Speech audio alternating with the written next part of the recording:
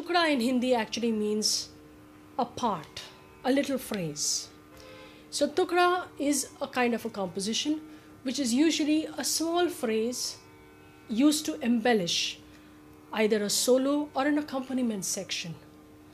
And it can comprise of very simple bols, not complicated like a paran or a gat, but simpler bols, and it may either end with a tihai or is free to be existing on its own.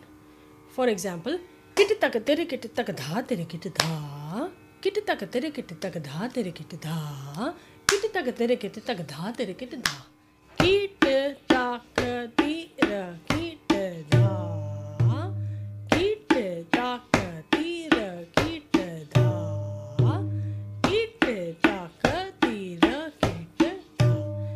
Observe that I am playing a little bit of an embellishment of a baya to fill the gap. That is the beauty in a tihai.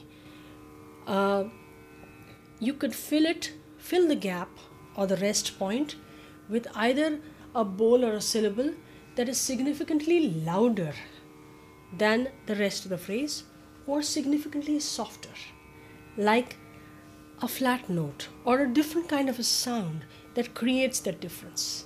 So that's how the artistic discretion of the musician comes in, how he intelligently conveys even a simple tihai. I will now demonstrate a chakradar tukda. That is, chakradar, as we said, is something that is circular, that goes round to come to the sum.